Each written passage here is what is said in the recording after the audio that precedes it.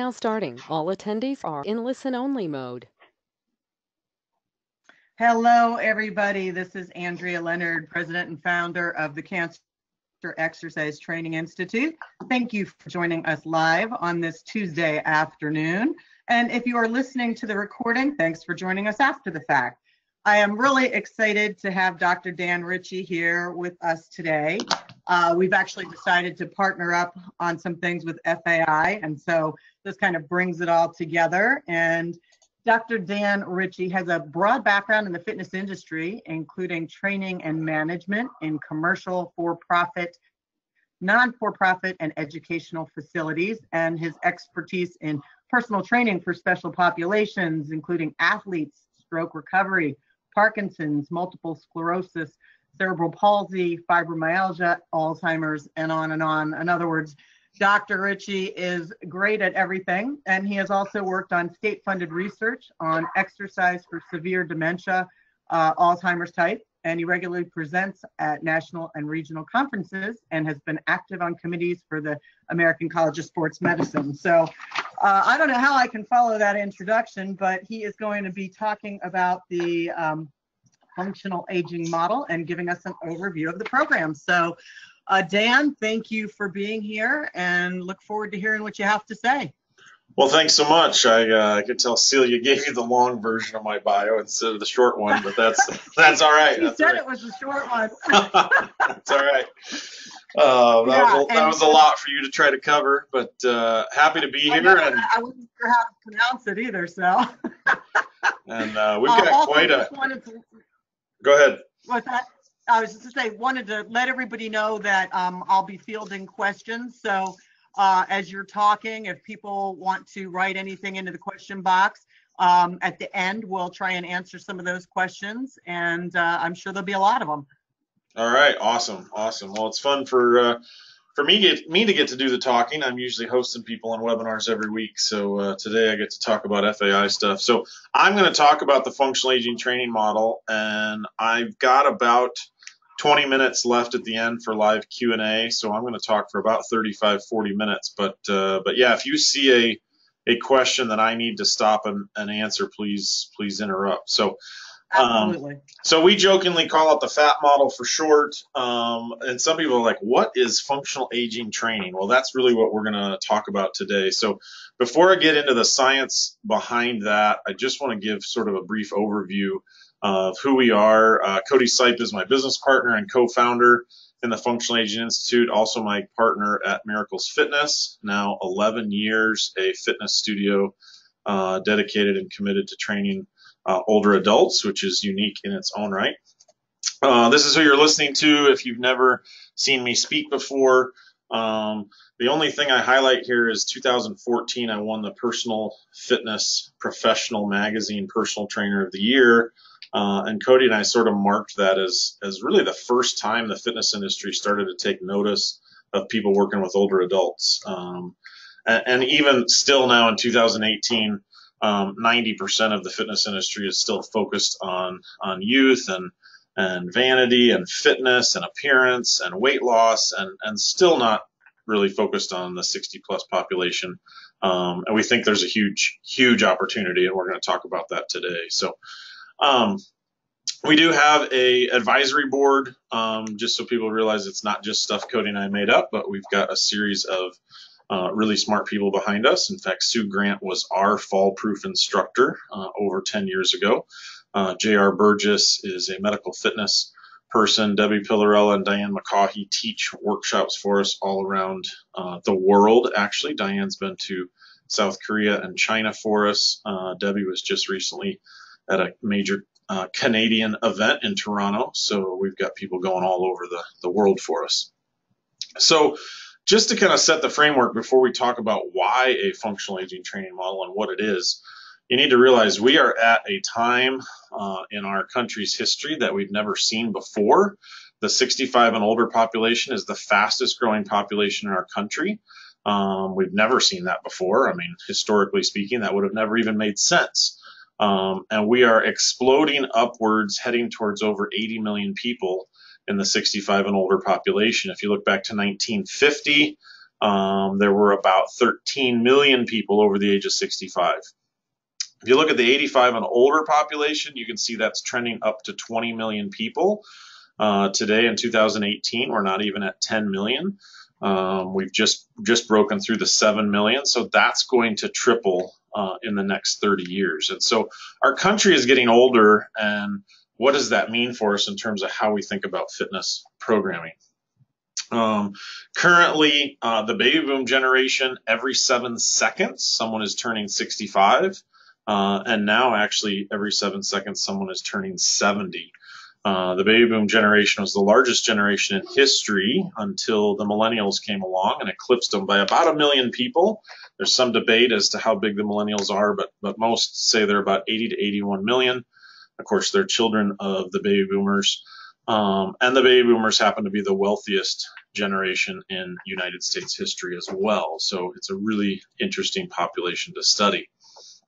But we continue to say the fitness industry, by and large, is missing the mark tremendously when it comes to older adult fitness programming, senior fitness, just active aging, so many different acronyms and programs that are just really missing the mark. And we're really misunderstanding this population.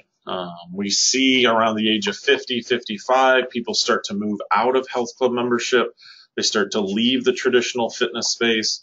And a lot of that is simply because the services are just badly missing the mark. And we think aging in and of itself still continues to get a bad rap, right? We see negative images even of Arnold Schwarzenegger, right? Like even aging got the best of him.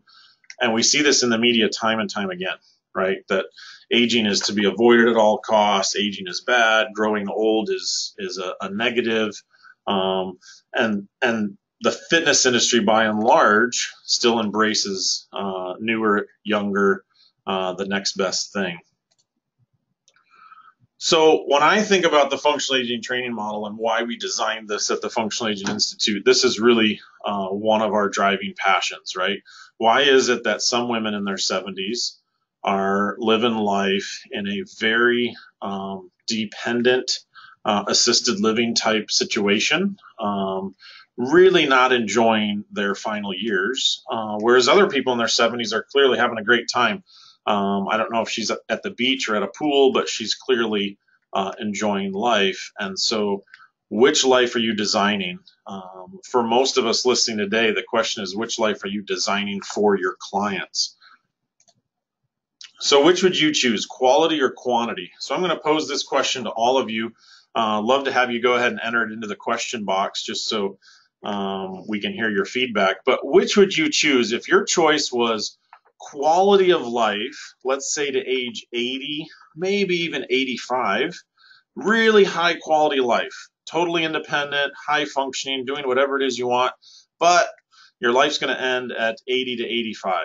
Or quantity of life, you're going to live to 100, but from age 80 to 100, your quality of life might not be so good. In fact, the last 10 years of your life, you might live in a nursing home with someone else feeding you. So which would you choose, quality or quantity?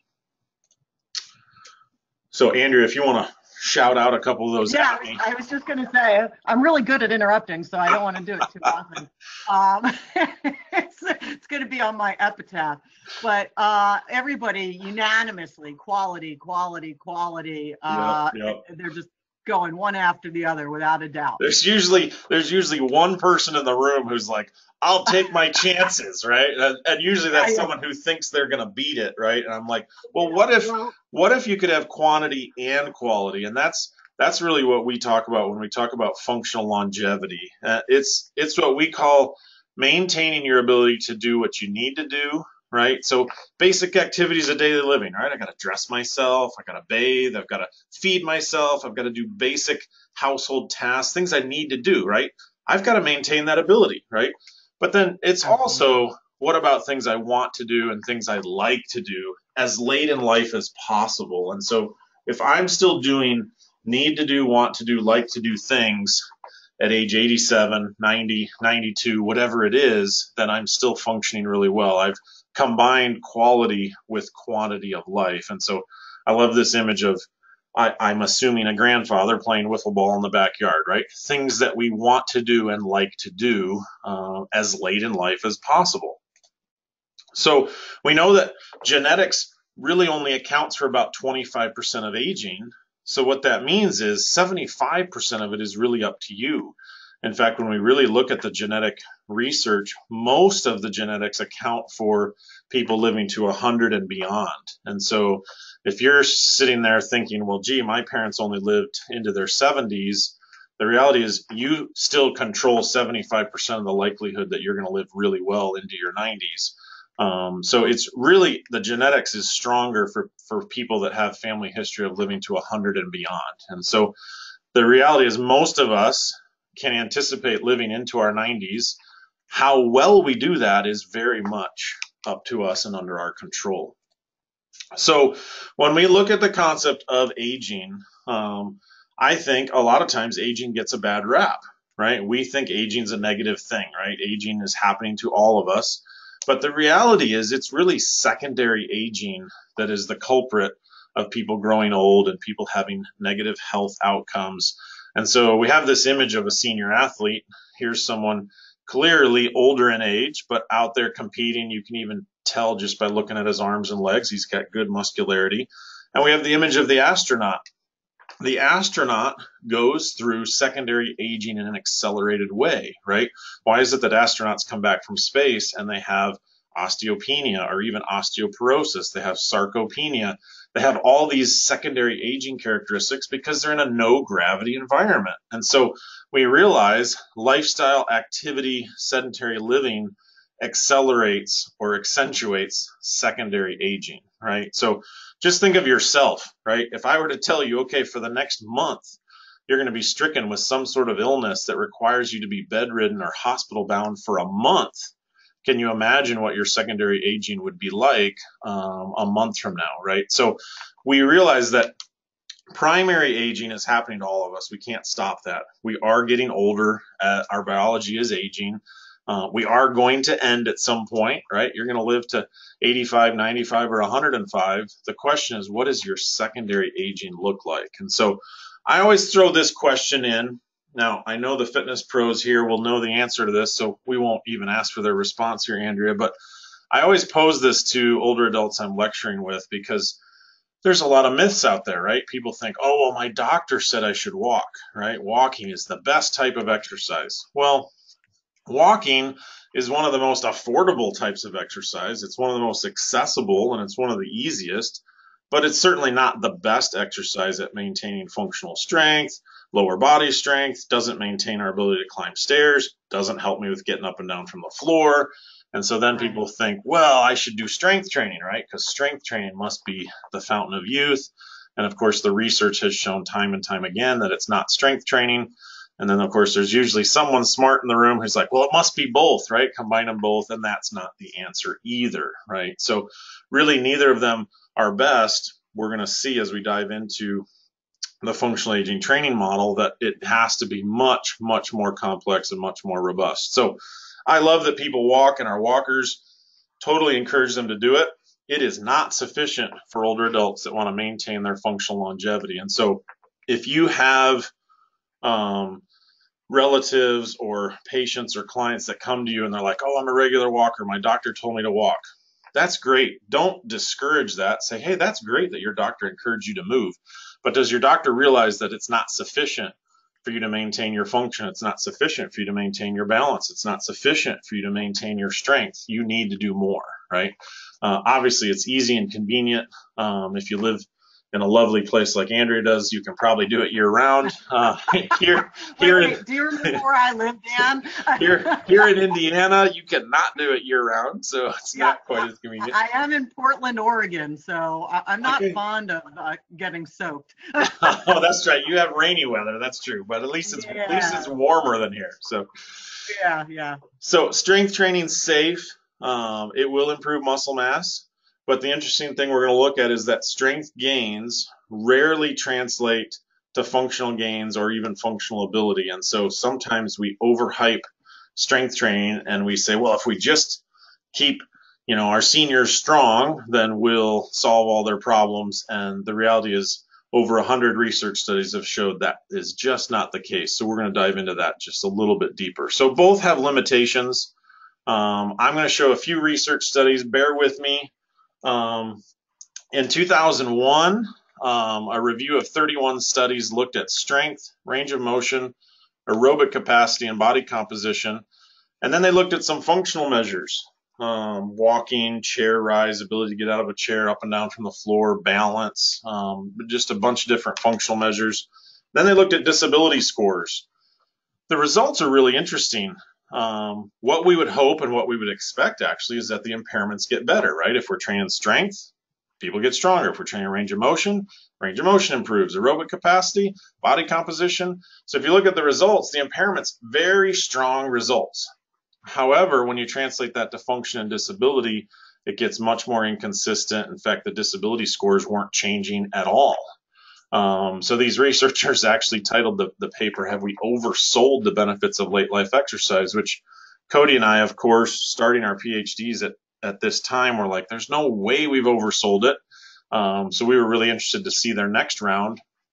2004, they did a lot of work for us. They looked at 62 research studies. Now, these were progressive resistance training studies in older adults. Everyone's over the age of 60. Randomized controlled trials. So we're not controlling who's weak, who's strong, any of that. It's all random. And again, large positive effect on muscular strength. We can get people stronger, and we've seen this even training people in their 90s and early hundreds. Large positive effect on muscular strength. People get substantially stronger. However, we don't see that in terms of functional ability. If you notice, the results were very small. In some cases, moderate effect on functional ability. Strength gains were not equating to similar functional gains. So if we saw a 50% increase in muscular strength, we might see a 10% increase in functional scores. And then even worse, there was no evidence of an effect found for physical disability, which was really, really disappointing. And we're going to talk a little bit why this is here in just a moment. 2007, they finally added something to the strength component. They added some cardio and balance training. Cody and I actually believe it's the balance training that had the positive effect more so than the cardio. We finally see a positive effect on falls prevention, but still small effects on physical, functional, and quality of life outcomes, which in the end is really what most people over 60 want, right? It's like, okay, that was great. I got 50% stronger, but it's not translating to my life. So what can we do better? So 2011, this is really what sort of led us to say, hey, people need to become more aware of the functional aging training model, which we were developing at Miracles Fitness now, about 5 years into training several thousand clients.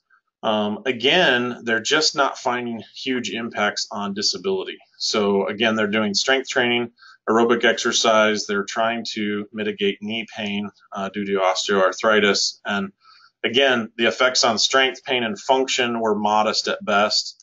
And their takeaway that effective interventions for minimizing disability were scarce and novel approaches were needed really sort of spurred us to say, hey, we need to share our model, because if you're just doing strength training, you will just improve strength.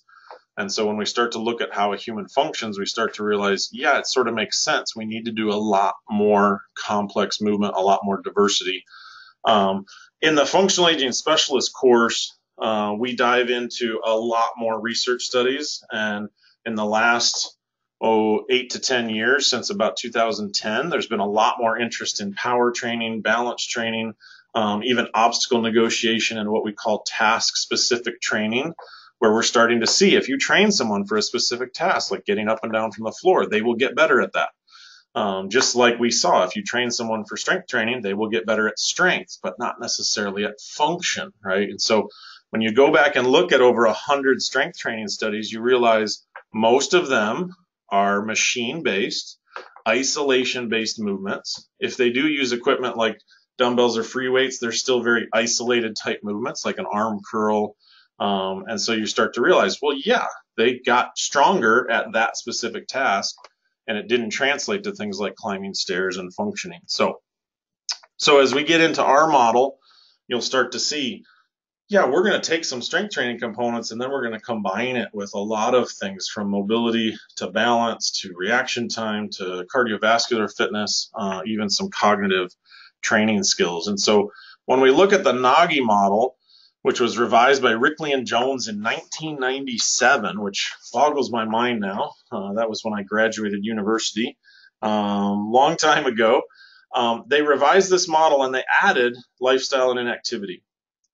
And so obviously we realize now that it's not just disease or pathology that leads to impairment. It can simply be poor lifestyle, sedentary living, sitting around too much, a variety of things that leads to a physical impairment, right? I don't have as good a strength or as good a balance, as good a reaction time. I have some sort of physical impairment. That eventually leads to a functional limitation, right? My ability to climb stairs without using a railing is a functional limitation, right? Can eventually lead to a disability, right? I simply cannot go up and down stairs, right? Disabilities come in all sorts of shapes and sizes and flavors, right? Like I have difficulty dressing myself. I can't fasten my own bra, can't go up or down stairs, can't get down on the floor, have trouble getting in and out of a car. I mean, there's so many different things, even things like I'm afraid to go out at night could be a disability measure. So what we want to look at in the functional aging training model, how do we train enough impairment level factors so people have less functional limitations and ideally no functional limitations? So what impairment level factors are vital for function?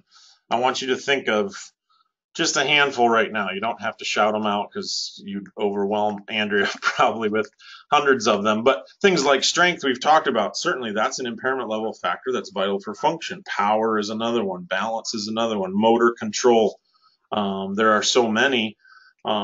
This is not by any means an exhaustive list, but when you start to see muscular strength and you look at the research and you're like, oh my goodness, there were over 100 research studies and they're almost all concentric muscular strength.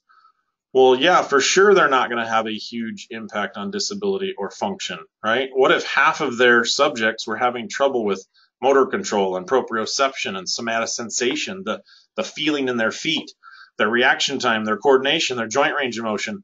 If I improve their strength, I might not make much of an impact on them at all. In fact, one research study I looked at, we got the men stronger. Research study got the men stronger. Their balance scores got worse. But all they did was one simple thing. They just trained them on the leg press. They got them stronger, significantly stronger, but their balance scores actually got worse. They got less stable on some balance measures. So there are a lot of factors.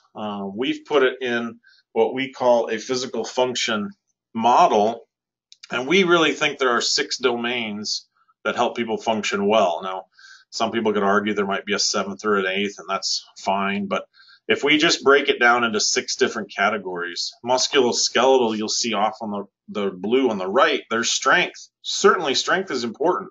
I am not saying strength isn't important. Don't take that away from my talk today. What I am saying is that strength is only one piece of the puzzle.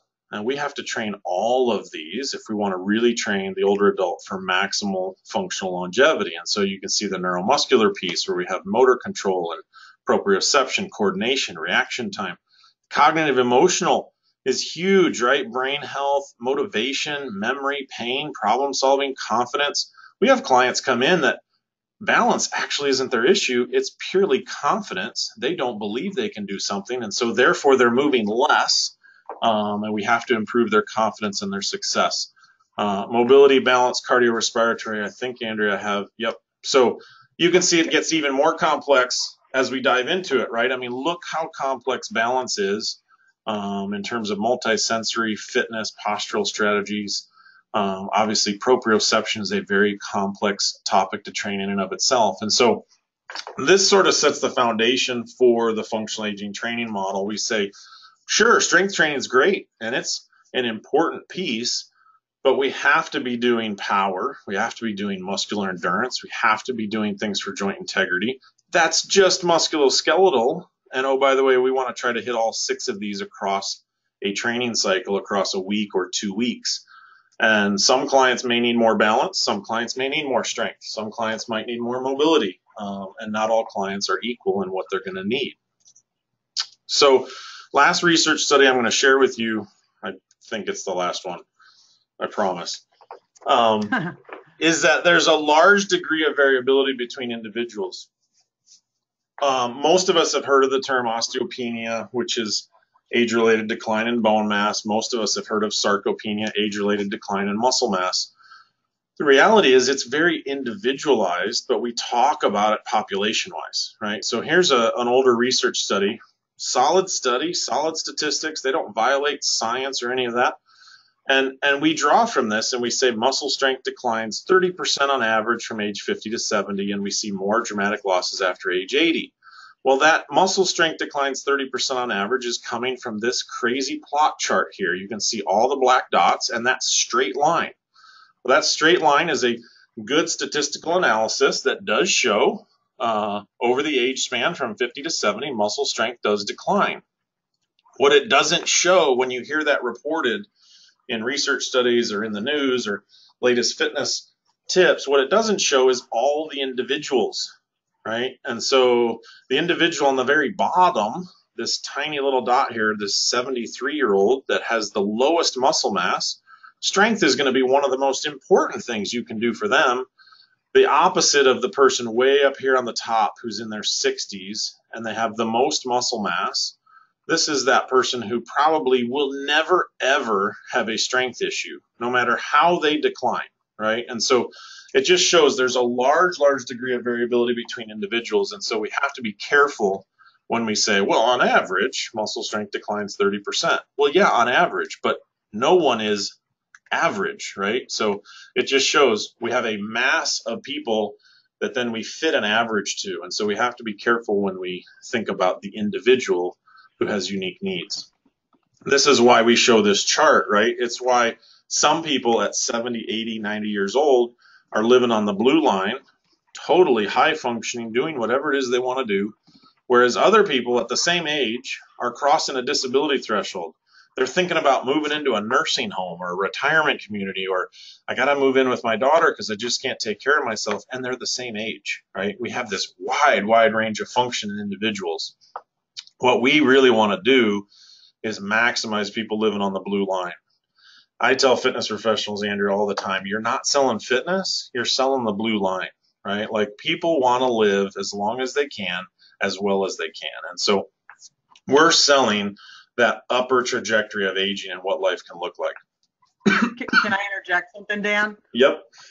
It's interesting because, of course, working with cancer patients, you're taking many of them obviously are the baby boomers, but they've got a lot of additional debilitating aftermaths and so on and so forth.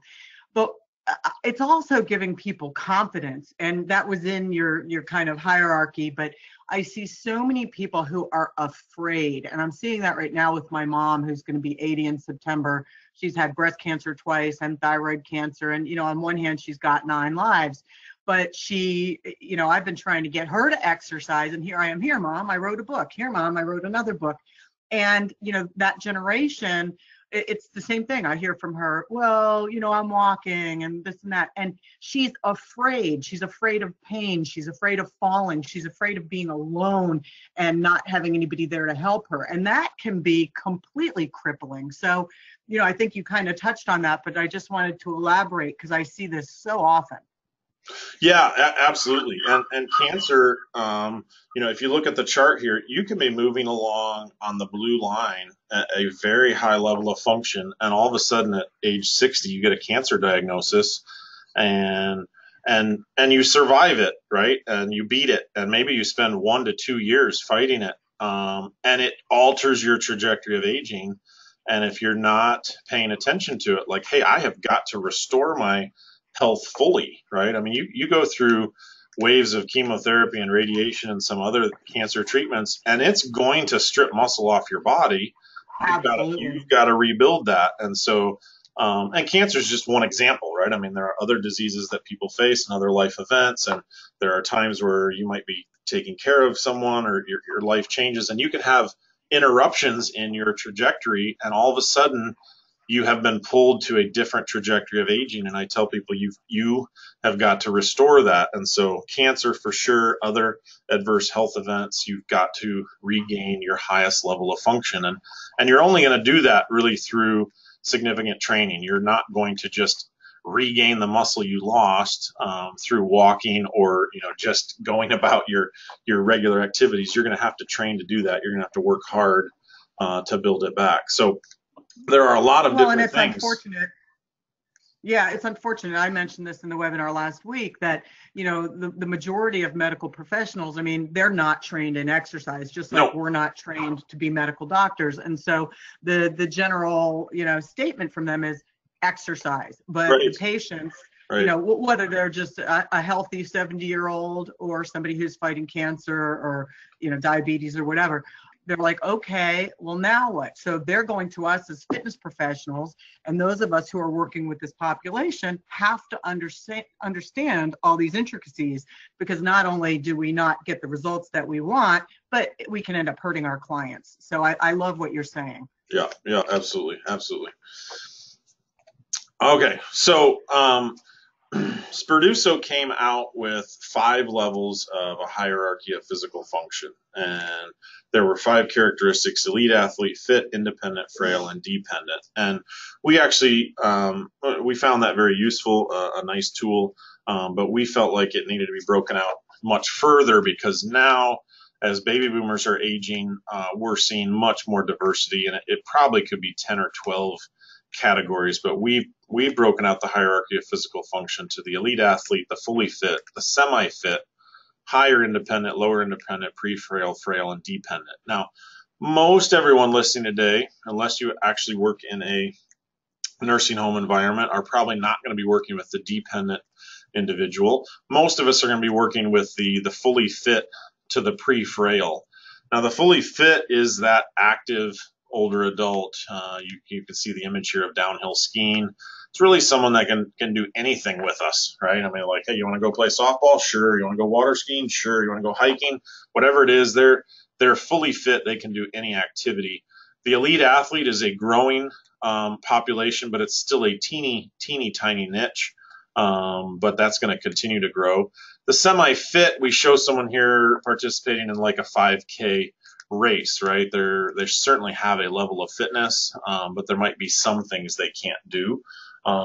Then we get into a large percentage of our aging population, the higher independent, lower independent, and the pre-frail. These are the people, in most cases, their doctor would say they're doing just fine, right? You're pretty healthy. You're not on any major medications. The pre-frail person might be on blood pressure meds and maybe a few things for arthritis as needed, but you're doing pretty good. But you're like, wait a minute, they're pre-frail. They're really not doing as well as they could be doing. Even the lower independent person, about the most physically robust thing they do is what we have them pictured here doing, right? They cook, right? They host people for dinner. They still host Thanksgiving, but that's about the most physically demanding thing they do. And so we see this as a huge opportunity to help these people live even more functional and vibrant lives. So why do traditional exercise programs fail to maximize functional ability in older adults? In our view, there are a couple of simple reasons. They're not training all the different impairment factors. In most cases, they're training strength and they're training cardio, or they're just doing one of those, right? My doctor recommended I exercise, so therefore I took up a walking program, or I took up swimming, or I took up cycling, or I joined a strength training circuit, and typically they're doing one or two things. And so we think there just has to be a little bit more to it than that. So we've got what we call our four cornerstones, 2 pillars, and 7 principles. And I will kind of wrap up with this, which is sort of the foundation of how we certify and train trainers and the functional aging specialists. So we think the fitness professional needs to have an in-depth understanding of the aging process and its implications for exercise, which means you need to be comfortable saying, walking is not sufficient, or strength training alone is not sufficient. And there are a lot of implications for how we train the older adult. A recognition of the desires, goals, and aspirations that accompany the third age, right? We have to recognize that people in their 60s and 70s have different goals, different fitness goals, different outcomes, different things they want to do, and we've got to recognize that. A strong belief that people can be fit, healthy, vibrant, and functional at any age. At any age, I don't care whether it's 98 or 107, if they're alive, they can be fit, healthy, vibrant, and functional at any age. And so we really have to be believing that, and we've got to start looking into more and more stories like Banana George Blair water skiing at the age of 98. Google Dr. Charles Eugster, E-U-G-S-T-E-R, Dr. Charles Eugster wakeboarding, and you'll see images of him. He decided, I've never done this. I want to try wakeboarding. He happened to be 94 years old at the time, right? So we have to have a strong belief that people can be vibrant and functional at any age. An approach to exercise that's grounded in evidence and honed with experience.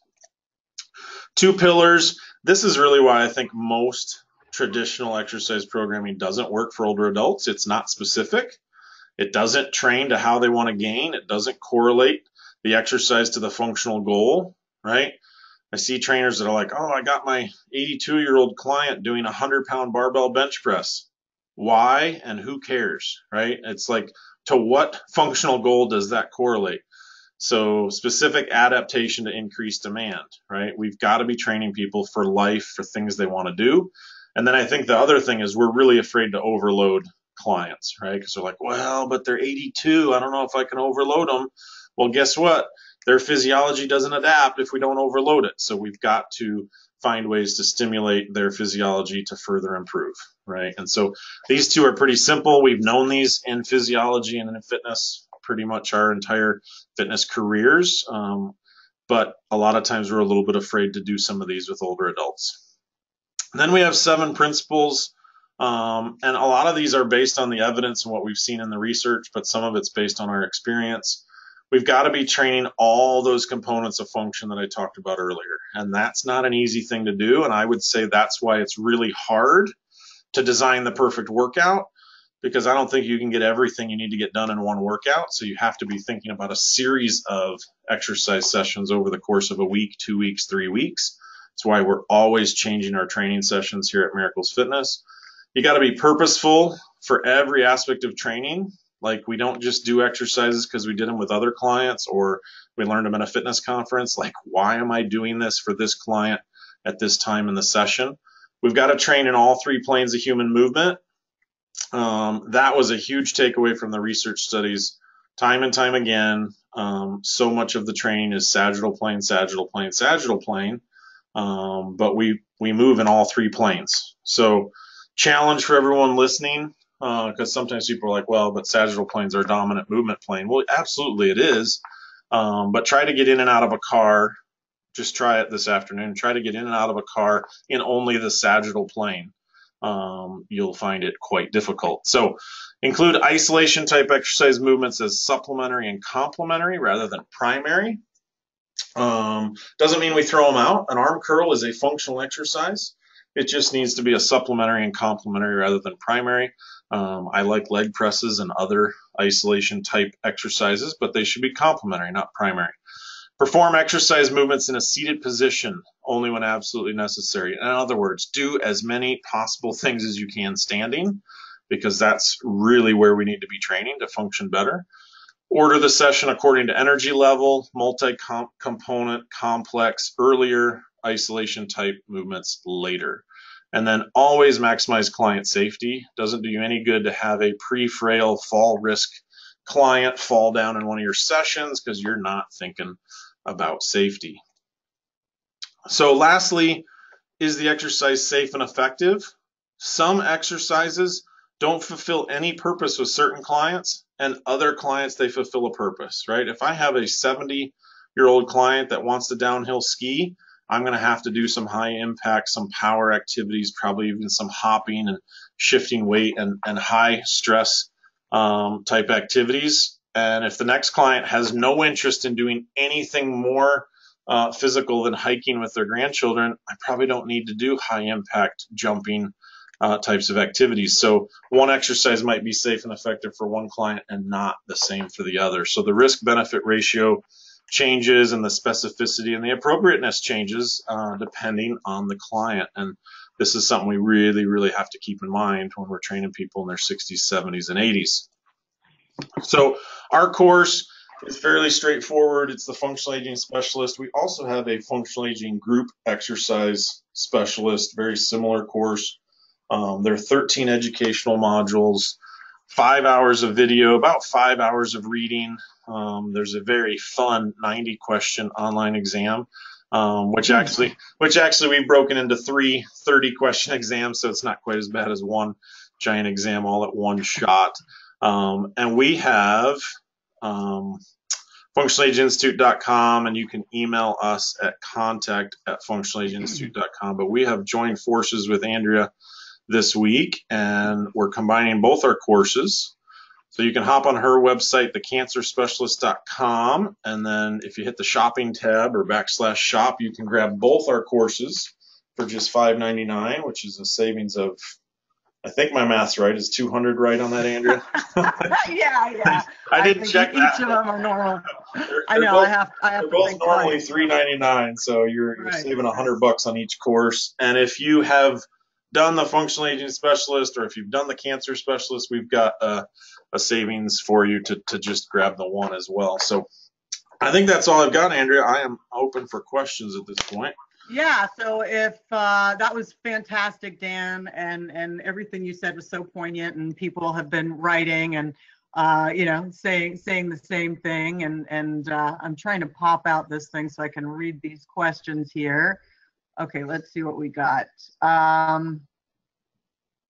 Your certification needs to be added to health and fitness centers like Lifetime to be an accredited cert. I agree. And I don't know if you want to answer that one, Dan. I have my own opinion on why certs are added or why they're not. Do you want to address that?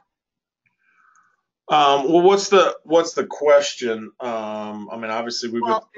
Yeah, it's more for of a statement. So Sandra, if you want to pose a more specific question, because when we apply for CEUs, it's through each individual organization. And let's see, we got a question from Amy. I'm moving on until I hear from Sandra. Sure. How much does the functional aging course cover interacting with clients with dementia and other memory loss conditions? Oh, that's a good question, Amy. We do not cover specific health conditions. So the functional aging specialist is really designed to help you train someone over the age of 55, regardless of health conditions. So there are some things that work really well with people with Parkinson's, some things that work really well with people with dementia, diabetes, cardiovascular disease, just a variety of things. But we don't specialize on conditions. So, for example, cancer, we don't specifically address it. We think you need to go to someone like Andrea to get really the specific knowledge on that condition. Same thing for dementia and some of the other conditions. So there are certainly many things in the functional aging specialist that will help you working with people with dementia, but there's nothing in it. We immediately said we are not going to try to address all of the chronic health conditions and major diseases, and we need people like Andrea to do that, right? So like if you're working with cancer people regularly, you need to get her course. And so there are other courses, and we're actually working on developing a Parkinson's course with someone that has trained hundreds of people with Parkinson's. But yeah, I think that kind of addresses your question. Yeah, and that's, becoming a medical fitness trainer. I think, a lot of courses through various certifying bodies touch on just a little bit of everything, but you really need to get more comprehensive training. So, okay, let me move on here. I just had a good one. Wait a minute.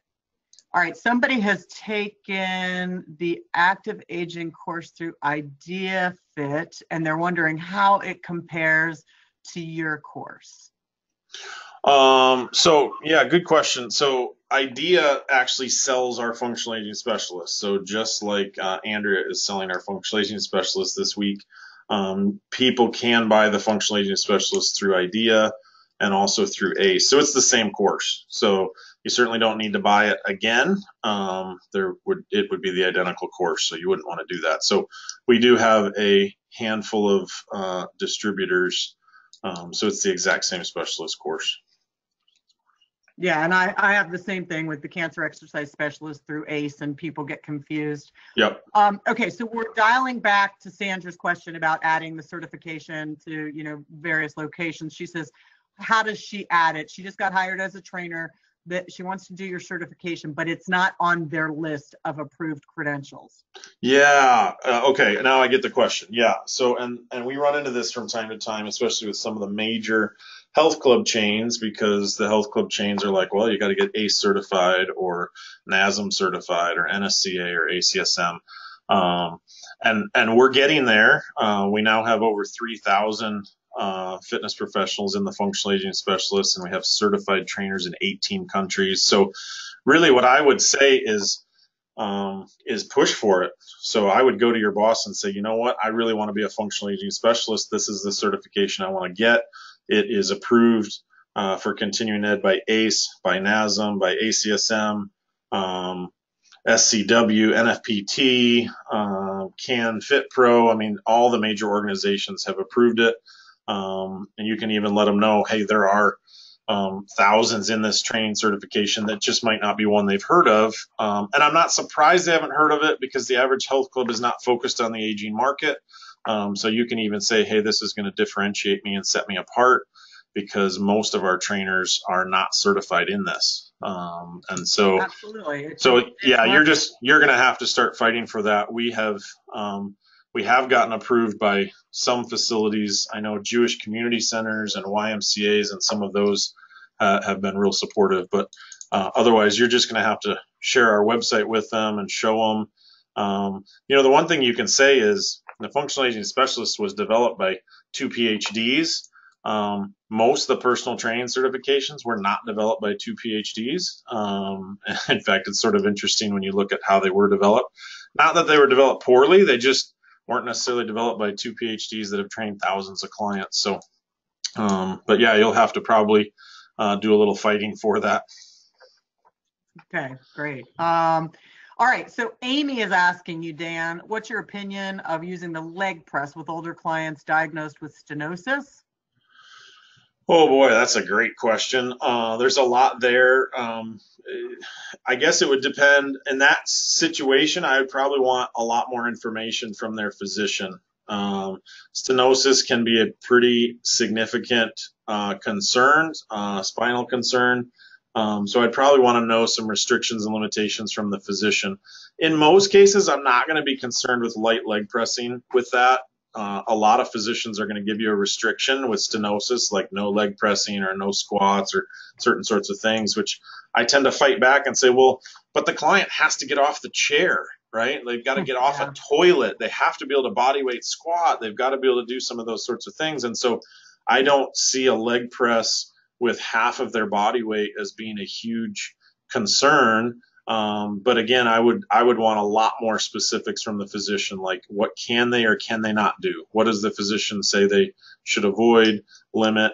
And then I might even want to further that conversation, because sometimes physicians just come back and they're like, well, they have a 10-pound limit. I'm like, well, that's pretty useless too, right? Because, what if this person's 200 pounds and they have spinal stenosis? Well, they want to be able to get out of a chair. So a lot of lower body functional strength movements using their body weight is probably where I'm going to start. Things like mini lunges and split squats and squats and chair stands and just a variety of things like that. But I think you'll probably be fine with using a leg press with light weight if you're just working on muscular endurance. Do you have time for another question or two, Dan? Yeah, I got 10 more minutes. Okay, cool.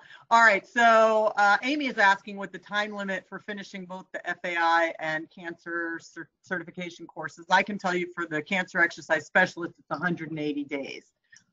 So do you want to answer for your course? It's basically the same for ours. It's 6 months, which is probably 184 days if you were to count it out.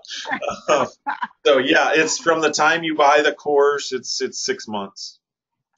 And, another thing to let everybody know that in addition to, getting this invaluable information through either or both courses, that we're also helping to draw attention to them as fitness professionals, bringing more notoriety to what it is we're doing as opposed to just being an average, run-of-the-mill fitness trainer. So we're trying to help feed clients to you through directories, through working with the Medical Fitness Education Foundation. And this is all part of the training, not just giving you a piece of paper and saying, okay, bye, now go do with it what you will. So I know next month I'm going to also have a webinar on marketing and business. And Dan, you have your mastermind session. So I think people should, follow up on that as well to build their business after they get that piece of paper. Yeah, and we have, and I think you have this as well, we have a private Facebook group for our functional aging specialists that get certified, because one of the things that I found in the fitness industry was like, oh, it's really nice, you're now a certified trainer, but you're Right. you're totally out in the wilderness on your own in a lot of ways. So we said, look, anyone who gets certified through us, we want them to be able to dialogue with one another. And so we have a private Facebook group with hundreds of trainers around the country. And so, someone just this week posed a question like, hey, I have a client with this shoulder issue. What should I do? And there was a huge dialogue of, well, you should read this person's book. You should look at these resources, avoid these exercises, try this, giant discussion with trainers from around the world. And so we have that as a support as well. Yeah, and we do as well, but we just started ours, so it's new. But the cool thing is we have trainers that are also cancer patients sharing their private stories, right? Yeah. Battles and accomplishments, and it's just really amazing, and it's a great synergy, and I'm sure it is with you as well. Okay, so that's the time limit. Then let's see, I have another one from Diane. What's the best way to find specific exercises to use with older clients and those with osteoarthritis? Oh, wow. Well, Diane, Diane, I would say just email us, contact@functionalaginginstitute.com, and tell Celia that Dan said she was going to provide her resources. I mean, we've got a couple different resources that just have hundreds of exercises.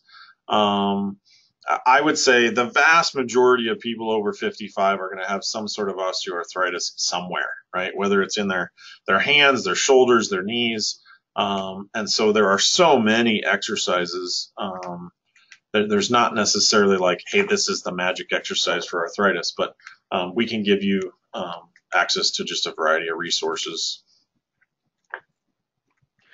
One thing on the note of arthritis, at least my generation, Tom Purvis has been a huge speaker, and to some of the new trainers may not be familiar with him, but one thing he said it's not a question of if you're going to get arthritis, it's a question of when, right, and how bad. Yeah, exactly. And I think that makes a lot of sense.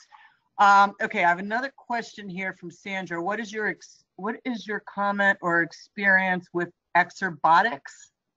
Do you know what that is? No, I don't. I have no idea what that is. Yeah, Sandra, if you can elaborate on that would be helpful, because we're both at a loss. Maybe it's robots doing exercise for us. That would be awesome. I'm not sure what that is. Well, while we're waiting for her to write back, I don't have any other questions, but anything else you want to add, Dan? Your information has just been so valuable.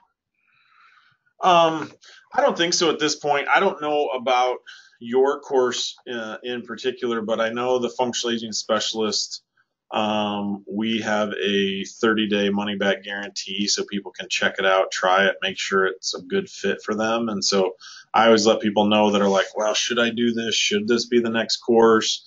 Even the one person who was writing in saying, can I get my health club to approve it?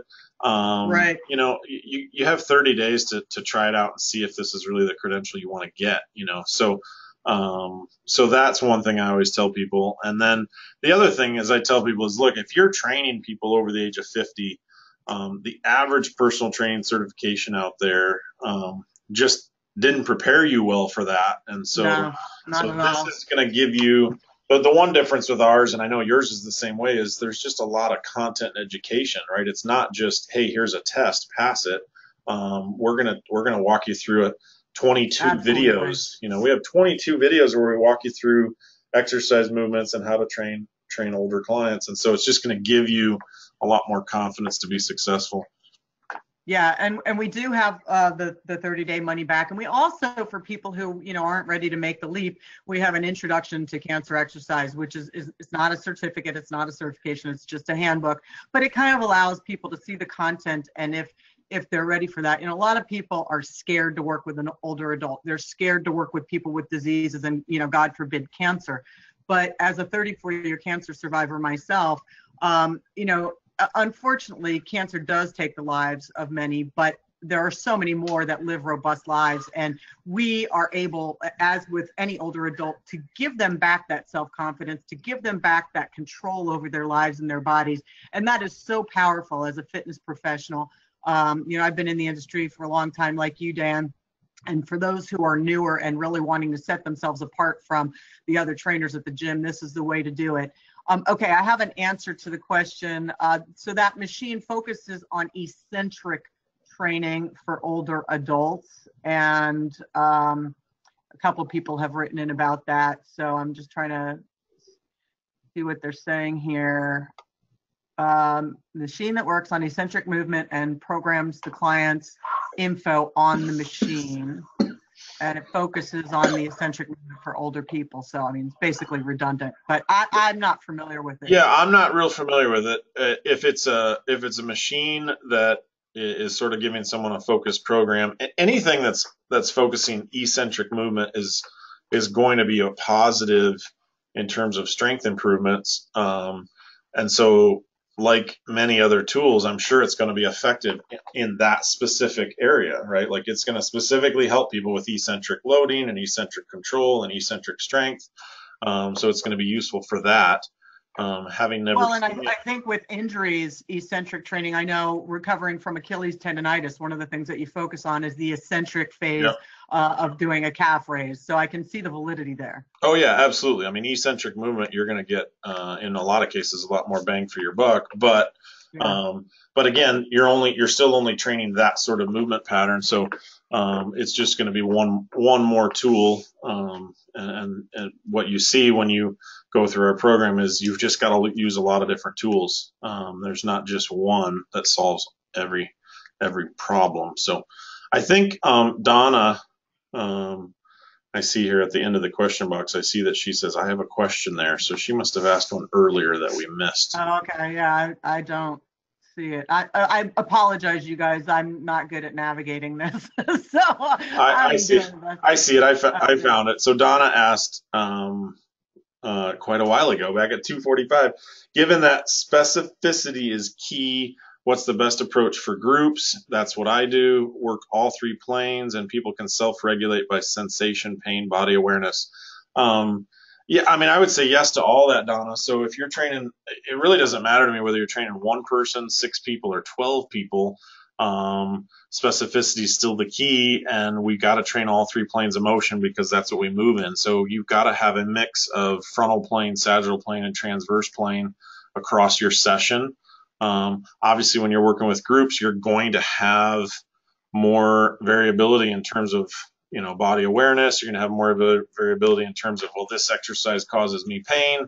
So you're going to have to be more adaptable and modifiable to changing exercises for people based on their pain and body awareness. But really the principles don't change whether I'm training 1 people or 10 people. I got to be training all three planes.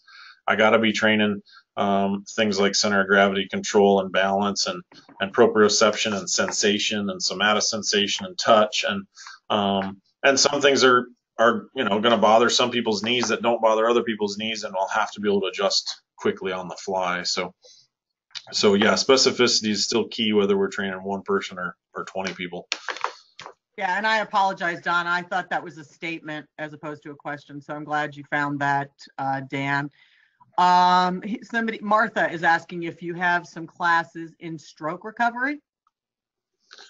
We don't have any specific ones here. We have worked with a number of stroke recovery clients. Almost all of them have been one-on-one, but absolutely you could do. I don't know that I'd be a huge fan of large group fitness for stroke recovery, but you could certainly do small group personal training. 3 to 6 clients. The challenge you're going to have with stroke recovery is safety and a wide range of functional ability, right? You might have one stroke recovery person that's got great lower body strength and balance, and the next person's got terrible balance and is a fall risk. But you absolutely could do group stuff for stroke recovery. And we got a lot of good principles in our course for that as well. Okay, Gina asked a question earlier, and maybe she needs to contact us separately, but she wants to do a presentation to market her small group personal training and is asking if she has permission to utilize these slides in a presentation.